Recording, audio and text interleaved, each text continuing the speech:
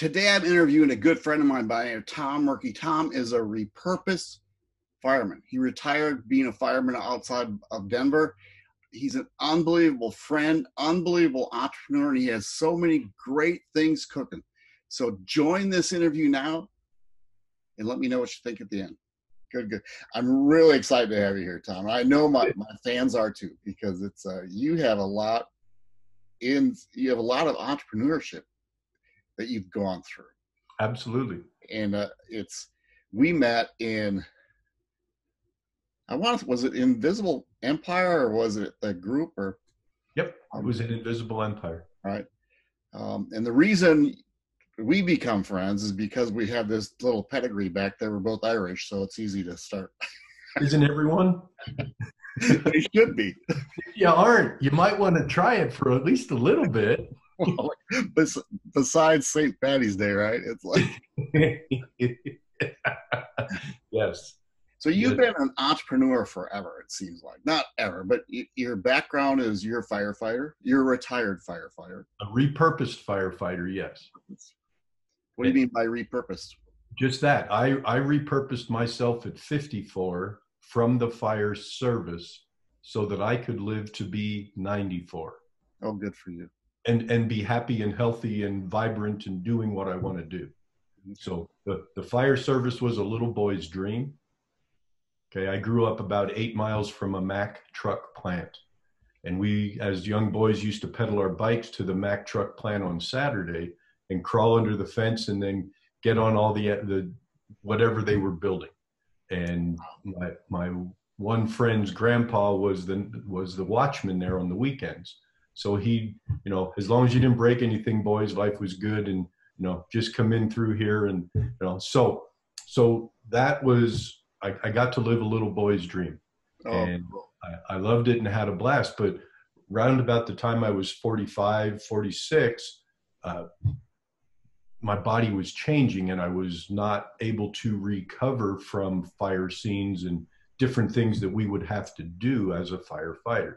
So I started looking online for how to create your own business because I wanted to do something else. And then 2008 hit and, the economy tanked and I was like, holy crap, I'm almost 50 and I just lost over a third of my pension. I can't make this up. I mean, what do you call a 62-year-old professional firefighter? Dead. Right. Just because by that time it really takes a toll unless you're in an administrative position.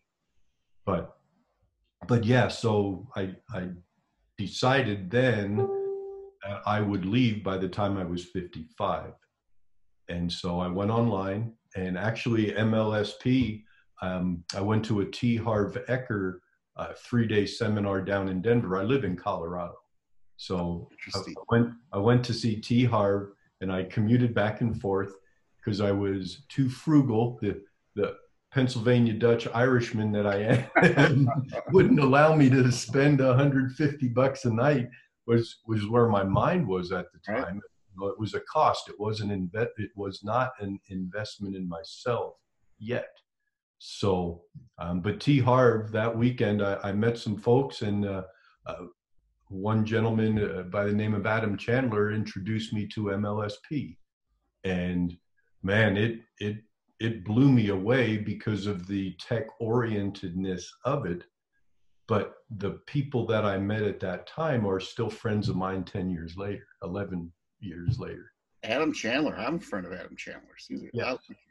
Yeah. So, and Adam and I hung out a lot in the right around the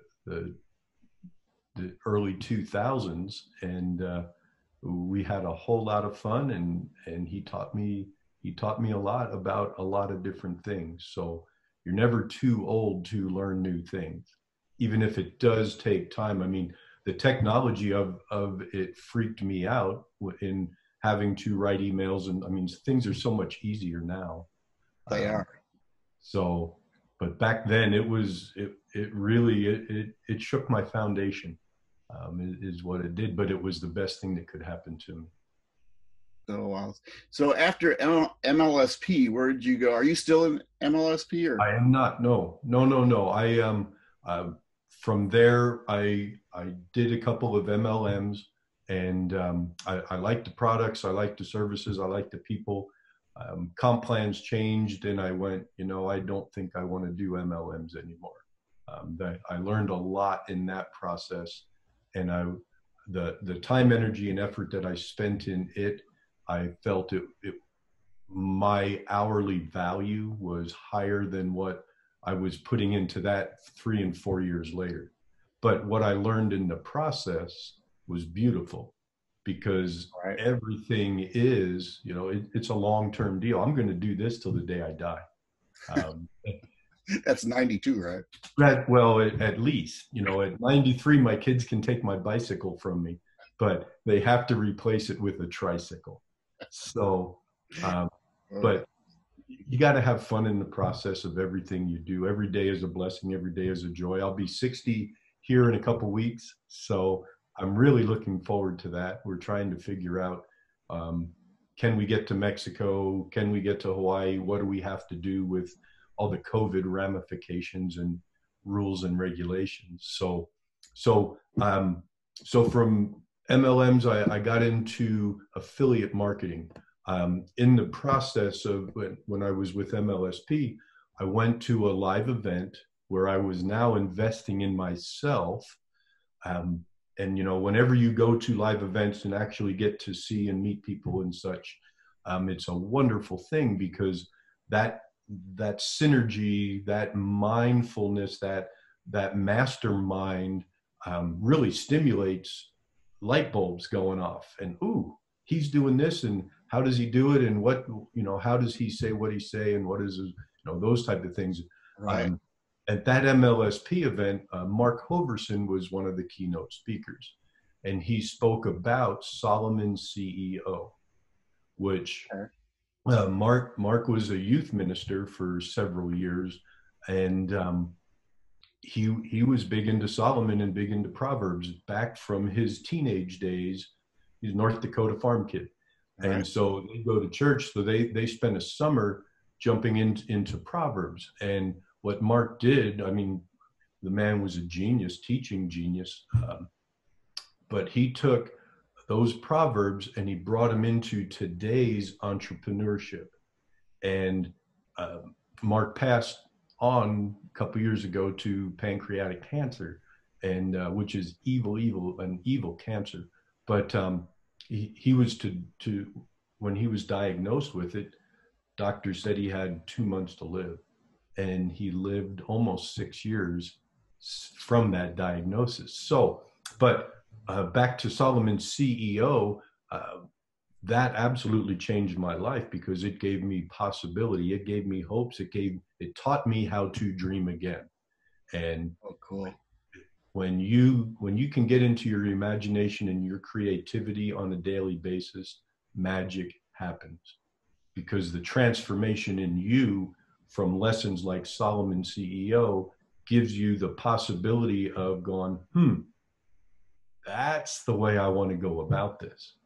So I did the affiliate thing. I'm still an affiliate with the Hoversons, and I'm now creating my own stuff, because that's the next step.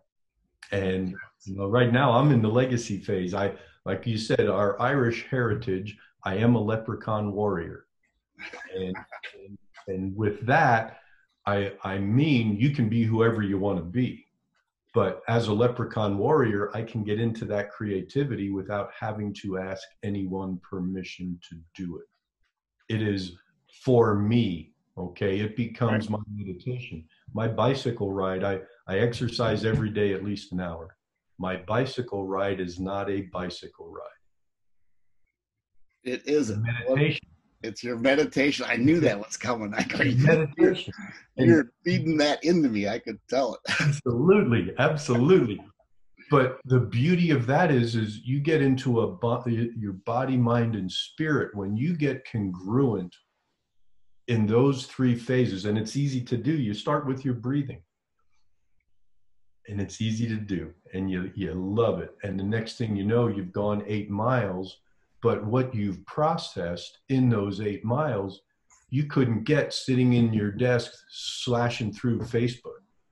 No, Okay, I totally agree. the mind is a terrible master, but it is an excellent servant.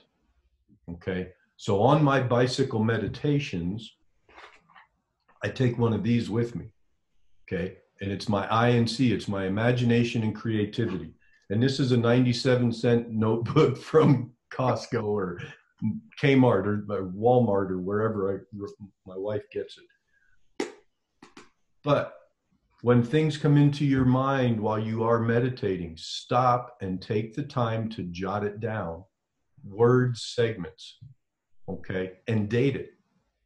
And then when it comes back up again, you can relate back to it on the 20th of July, 2020. Okay, I have 50 of these that I scribble in all the time. And some come to fruition, some do not yet. But when you do this, you clear your mind of the clutter. Okay, our mind gives us 60 to 90,000 bits of information a day. All right. 80% of those are the same damn thing from yesterday, Mark. So I hear you. So you got to release that crap. Okay, you got to bring new into it. You got to release the old stuff in order for new to come to you. Okay, I am a work in progress. I am also the most limber 75-year-old man you're ever going to meet. Okay, you must future pace yourself. You must have things to look forward to when you wake up every morning. Your love of life, your love of the water, your love of your family gets you up every day. Every day. And you can feel it when you speak of it. Okay, even in this crazy internet world, we still are 75% nonverbal communication. We are electric. What aura, what do you put off that you give to others before they even meet you? When somebody walks into a room, we all have preconceived notions of that person. Sure. We've been conditioned to do that. Okay, so why not lead that off with a smile? Why not lead that off with a wave? Why not lead that off with your whole body smiling? Because you got a 20-mile meditation in on your bicycle 4 hours prior. And all you want to do is drink as much water as you can because your ass is dragging. But your spirit is intact and giving to others. One thing I do every day is I meet 3 people every day that I haven't ever met before. Seriously? I give them a smile. I give them a hello, how are you? And I actually listen in the moment. Now that's rare because a lot of people don't listen in the moment. A lot of people don't listen at all. Most people, what I should be thinking about is after the next, as you speak, I want to put my 2 cents in. I don't listen with the intent to understand. Right. That is one of the greatest skill sets a person can have. Because 6 months from now, Mark, you're not going to remember what we said, but you will remember how I made you feel. Oh, absolutely. And You're a rock star. I just love what you come out with. Well, be who you are, because those that mind don't matter, and those that matter don't mind. That's from my favorite doctor, Dr. Seuss.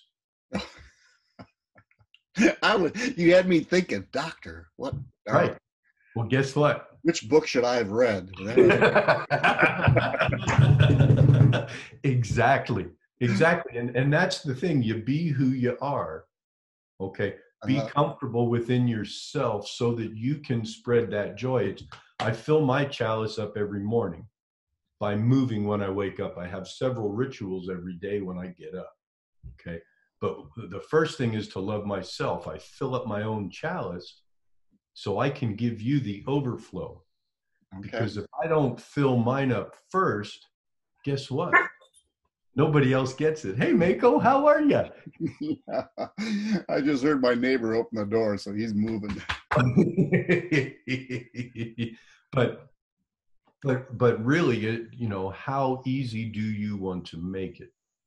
To go around with the weight of the world on your shoulders, um, I can't do it anymore.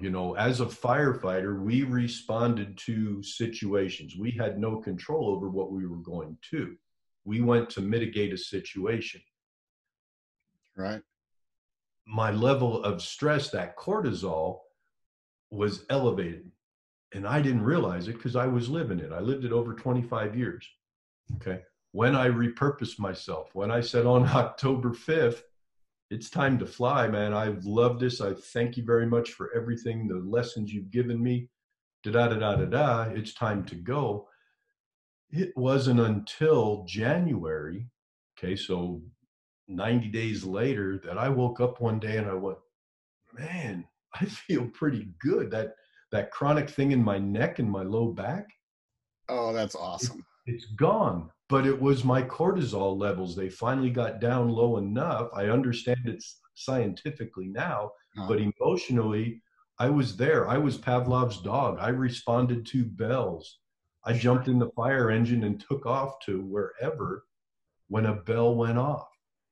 And that, hearing that, the tones in the station all day long, 24/7, it raises that level. So I am a much happier, well balanced leprechaun warrior now than I was then. Well, I didn't know you then, but I know watching your lives that you have so much energy, and, Absolutely. and you're trying to teach people. That is really cool. You had mentioned you're creating. Are you creating any products now, or courses, or Yes. cool? Yes, I am. And I'm getting some certifications so people can say, you're just full of shit. And I said, yeah, I am, but I've done this and it backs it up. But yes, I am. And that's, Wayne Gretzky, you don't go where the puck has been, you go to where the puck is going. Okay. With all of these changes, I mean, how have people invested in themselves during this virus, pandemic, COVID, whatever this has become? If you'd have told me a year and a half ago, Mark, that we'd all be walking around with masks and going into banks with masks and having to go against who we are as people, as pack animals, as the need to be touched Right. and social. I mean, all of that. If you'd have told me that 18 months ago, that this is our reality, I'd have gone, I'm sorry, but we have to drink a few more beers before I'm going to believe it. So that being said, my beautiful bride and I were in Nuevo Vallarta and came back to this pandemic. Okay. We came back on March 15th or 13th or whatever it was. But the understanding is now we have new rules to play by. Right.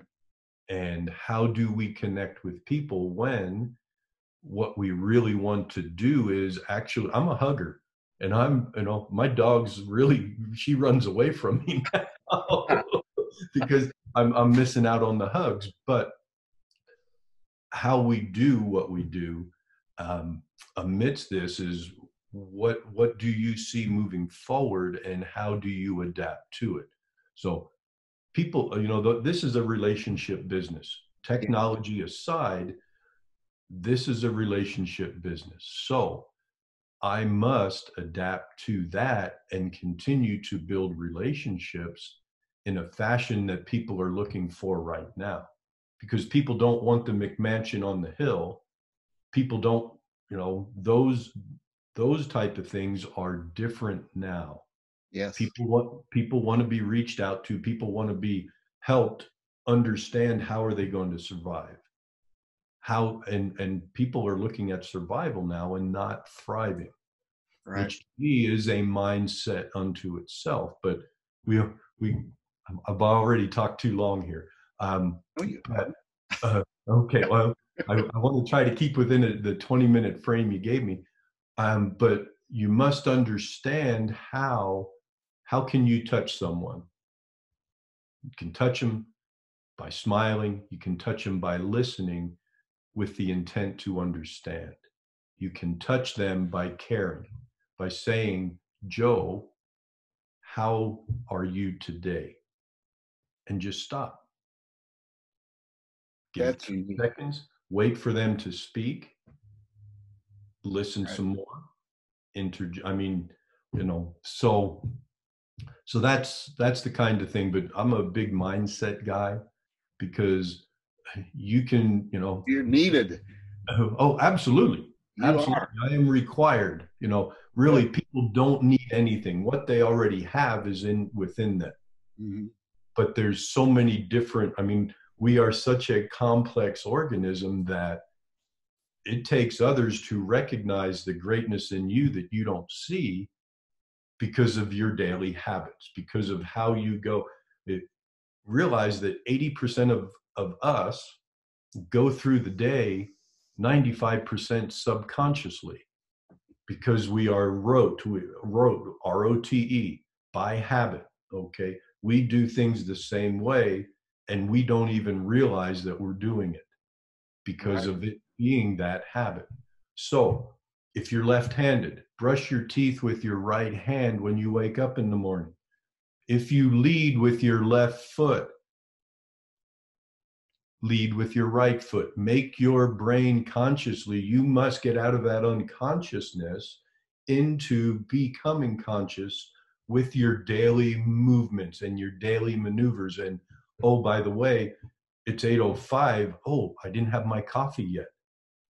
Okay, now wait till 10 o'clock and have your coffee and understand what happened between 8 and 10. Okay, Right. recognize who you are. What are your best 3 times of the day? When are you most productive? Dude, you get up at 4 in the morning. I do. That's my best time. It really is. It's and then I go walking like at 6:10 when as soon as the sun rises up, because I get to see that sun coming up over the lake. That's my best time. It's like that's my piece. I don't go for 20 miles on a bike, but I go a 2 mile walk. Absolutely. And that is better for you than a 20-mile bike ride would be. Okay. I swim now. I've swum for the last 5 years, 2 days a week. Good for you. And they finally opened up the rec center again. Yes. So I don't know if I have to get on a bended knee to my governor now or what I got to do, but to swim, it's the same thing. People laugh at me when I'm in the pool because I wear a snorkel. Okay. I am a moving manatee, Mark. I am not a good swimmer at all, but that mechanism, that snorkel, guess what? I stick my head in that water and I go 10 laps down and back. Oh, Okay. good for you. But it becomes a meditation again. Sure. Okay. And now when I'm moving and I do 4 or 5 different strokes, nothing fancy, nice and easy, but I'm feeling every muscle in my body. Swimming, So great exercise. if my right quad hurts, guess what? It's probably my hip where the trouble is. Okay. It's a referred pain. So I might have to stretch my hamstring out a little bit if my quad is sore. Mhm. Okay. I mean, you just break it down and you understand it is the way my brain works. And then you get to move forward. But body movement and time of day and when are you most productive is a huge component to being an entrepreneur, Yes. because you can't fight yourself. You must get into the groove. You must get into, okay, go to Ace Hardware and get a $5 kitchen timer and take that with you everywhere you go for a week and set it for 30 minutes, 45 minutes, whatever you want to set it to. But then you go back to the last time it went off and what have you done in that process? What have you done in that time frame? Oh, interesting. And then log it, write it down. And then now, after doing this for a week, you can start to pattern more about who you are physically. When do you use the restroom? When do you get hungry?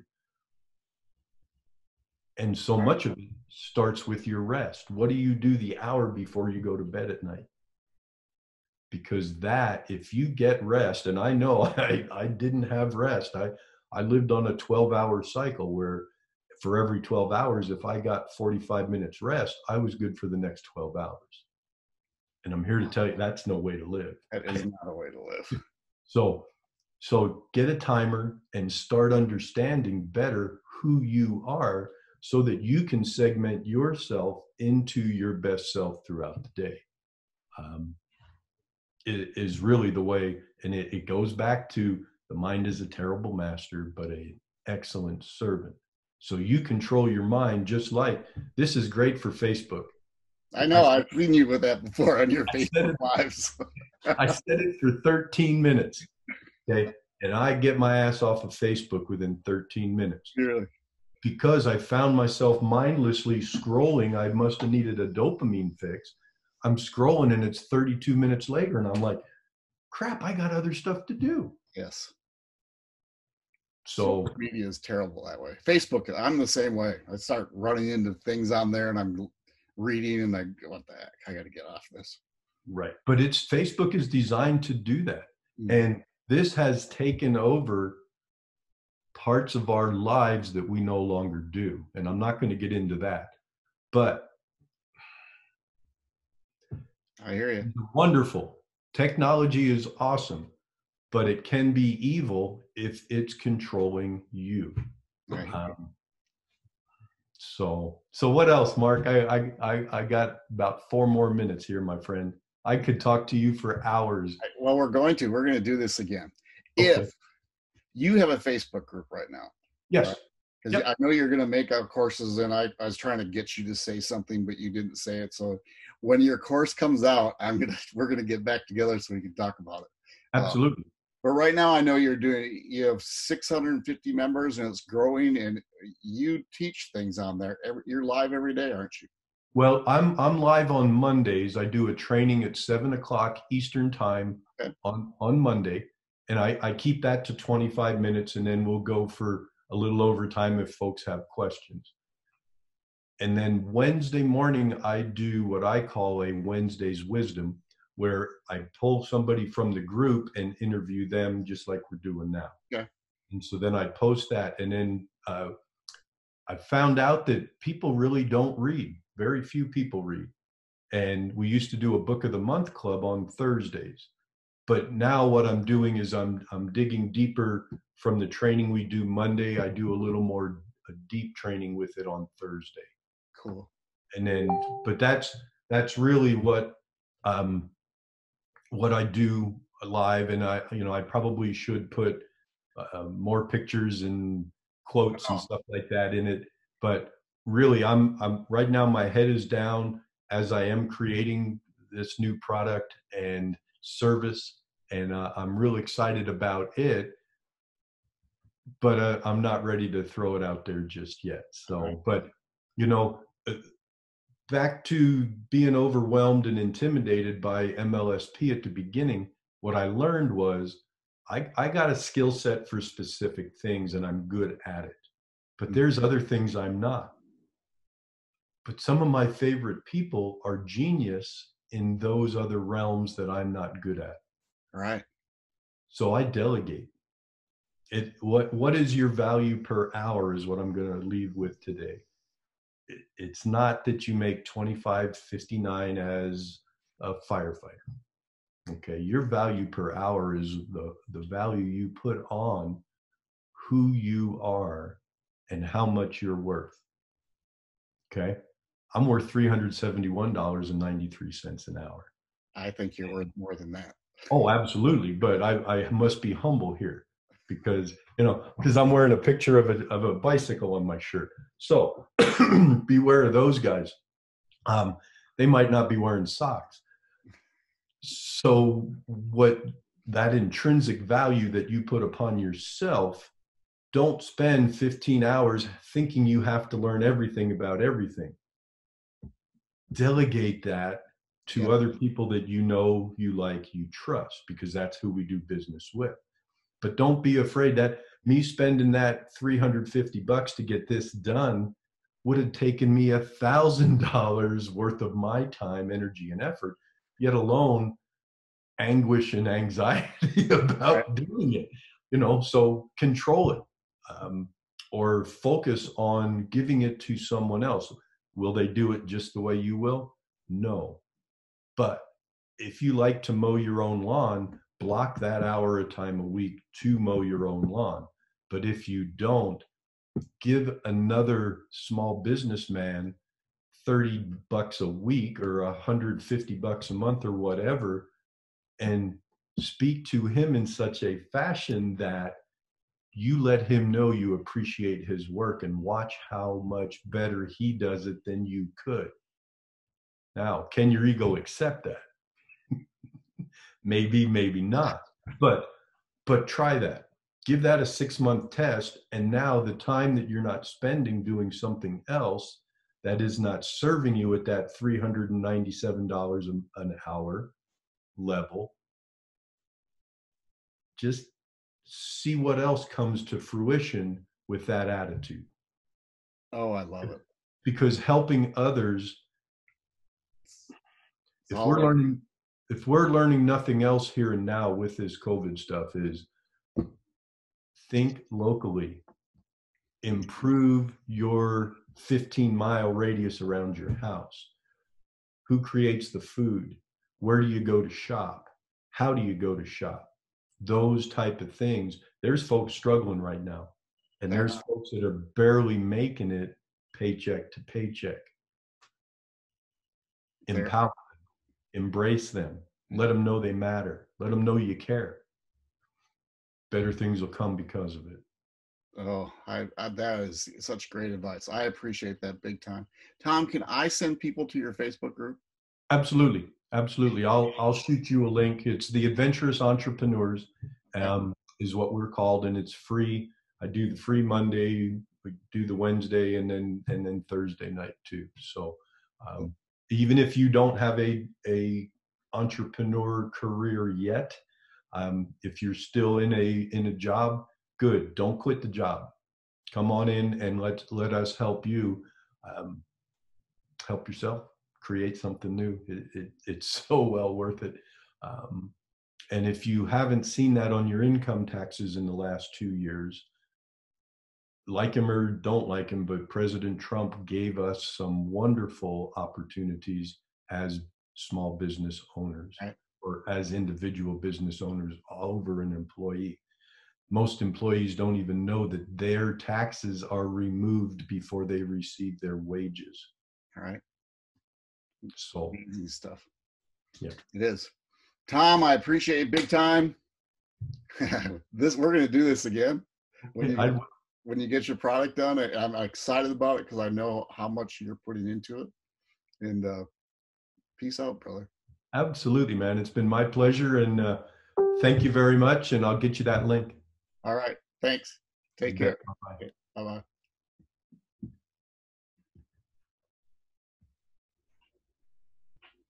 Wasn't that a great interview? Tom has so much in him, and he wants to give so much. What I would do is get involved in his group. It's facebook.com/groups/TAE groups. And I'll put that link in the description. I'd love it if you go subscribe to my podcast, and also if you just give me a review. Peace out. You take care.